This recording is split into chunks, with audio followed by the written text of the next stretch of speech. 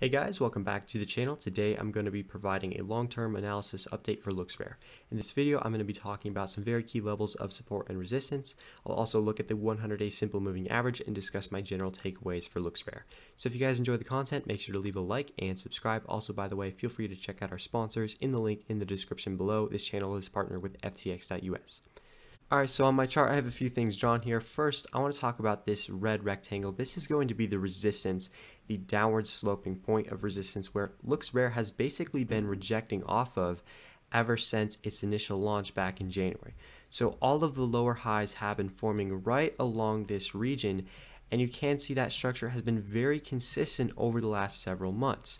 And we have been rejecting off this area as of recently. You can see we're right up into that zone once again, currently at around 21 cents.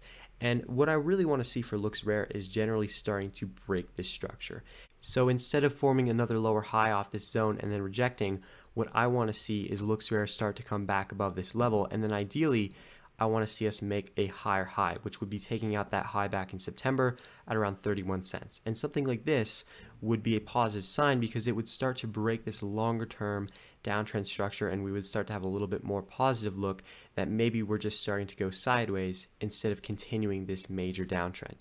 So another thing I want to talk about here is this range we've been in ever since we entered back in June. So this ranges from the support around 15.7 cents to the resistance around 45.3 cents. And you can see LooksRare has basically flipped this zone of 45.7 cents from support back in May into resistance on these rejections where we do come up to the range highs and then we continue to reject off and then come back down to some of these lower valuations, with the support being around that 15.7 cent area low. That was the low we formed on this massive capitulation back in June. And as of this moment, we have not had a retest of those range lows.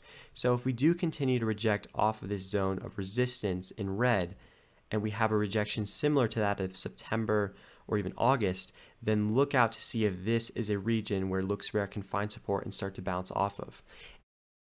Now, in terms of resistance beyond this downward sloping red zone, we also have resistance along the mid-range as well as the range high. So the mid-range, if I just take this measured move right here, is going to be right around this zone at around 27 cents. So notice how that was the area of support held back in June as well as July.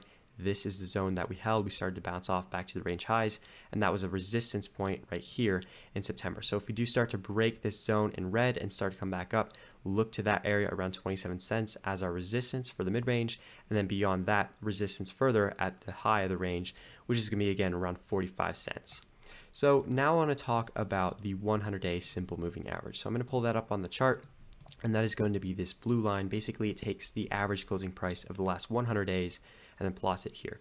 So you can see in LooksRare's entire history, it has not been above the 100-day simple moving average. In fact, we've actually had a few rejections. You can see back here in May, we came pretty close to this level, but ultimately we fell short and then we continued lower. We had a rejection right here in August, and this test of the 100-day average was followed with a rejection where we continued lower, and we had a move almost getting back up to this level in September. So this is a longer term zone that I do want to see LooksRare start to reclaim. This is going to be another point of resistance, and if we can start to actually break above this, consider that would be the first time LooksRare has ever been above the 100-day average. So that would be very significant. That's something I'm watching out to play over into the next few weeks and as well as the next few months. Today, the 100-day moving average is around 30 cents, but do consider the fact that this moving average is going to be averaging down and is going to be downward sloping, so we could retest it in a few weeks at a lower valuation. So it will depend on when we do get that move, and if we can start to break above this instead of holding resistance off of it, that would be another sign that LooksRare might be starting to reverse this longer term downtrend. So I hope you guys did enjoy the content and the analysis. Once again, check out our sponsors in the link in the description below. You can sign up through there or with my referral code SNOWYCRYPTO over at FTX.us and get a 5% discount on exchange fees. As always, I hope you guys enjoyed, and I will see you in the next one.